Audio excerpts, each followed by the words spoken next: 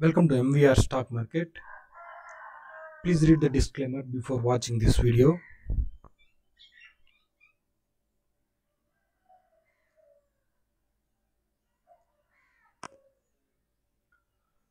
In this video, I am going to explain about the trading psychology, most important points in trading, how you need to consider as a market. So let's go to the PowerPoint presentation. So what are you thinking about the market? Market is your friend or market is your enemy? So always you need to consider market as your friend.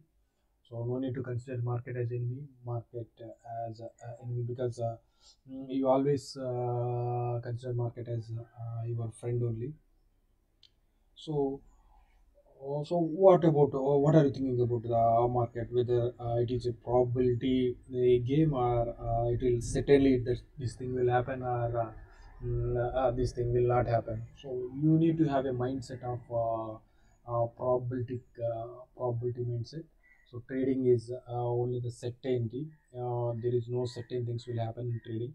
Only uncertain things will happen. Trading is always a probability game. Trading is always profitable. So how many opportunities you will find in the market? So there are the limited number of opportunities in the market, or unlimited number of opportunities are in the market. So in the market, you are having infinite number of opportunities in the market. In the sense, so you are having several stocks, several information they will provide, and several opportunities they will give. So you need to filter the opportunities, and you have to grab the right opportunity. So coming to the next point, so trading required huge amount of knowledge. Do you think trading required huge amount of knowledge? No, trading is not required any huge amount of knowledge. Nothing. But if you want to trade, there are only the two options will have. You can buy, or you can sell a stock or a mutual fund or anything. So a person who is not having any knowledge, he don't know about anything about stock market, the winning probability is 50%, because if you flip the coin, the probability of it coming is 50%, and similarly probability of tail coming is 50%. Similar way, stock market trading is a zero probability, means probability game. So coming to the next slide. So set of rules and freedom. How you think about, how you compare the gambling and trading? So in gambling, you are having a set of rules are defined in gambling. Suppose if you are playing a rummy, so there will be a sequence and drill some information. Some rules are there in rummy, but in stock market, you need to define the rules, because you need to design a strategy, and you need to work on the strategy, how much loss you want to take, how much profit you want to take, where you have to take, when you need to take. That's so many rules you need to define in trading.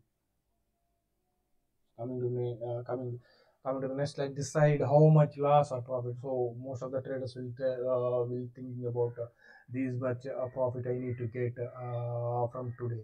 But that way of thinking is not the way of that thinking is not good. So decide how much loss you can bear in the market. So suppose your trading capital is 1 lakh, so you are doing a trading. So decide how many trades you want to do. And suppose if one trade if you lost 1,000 rupees, that will be 1,000 rupees, means there is 1% of 1 lakh capital. So fine. So next day you can trade. Suppose you are doing the over trading, and you done a 50% of 50 trades. Each 50 trades, most of the trades are, some trades are 2,000. You are ultimately you will have 50,000 rupees. So what will happen? Your trading capital becomes off. So how much return you required if the trading capital becomes off? You require 100%. 100% earning. So if you lost 10% of your capital, that requires only 11% of raise. So, decide how much loss you can bear before doing the trading. Coming to the next slide. So walk with the market, don't run. walk with the market. Don't run. Don't want to become a crorepati in a single day or a single month or a single year. So even if you consider the biggest investors, Warren Buffett, its CAGR is almost below 20% from the last 40 to 50 years, below 20% average CAGR. So decide if your bank interests are mostly below 8% only.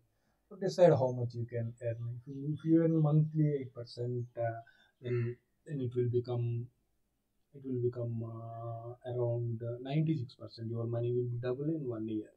So if you earn per week 1% of your money, excluding the brokerage charges, then it is also a good return. 4% means it's a 48% return per year. Suppose an average 1%, some up and downs. So 30% or 40% per year. It's a very good CAGR. Anything more than 18% of the bank interest, more than bank interest is a very good CAGR, as my point of view. So don't run with the market. Don't try to run with the market. Walk only with the market. If you like this PPT, if you like my efforts, please share and subscribe to MBR Stock Market. I will see you in the next video. Thank you all. Bye. Thank you. Bye.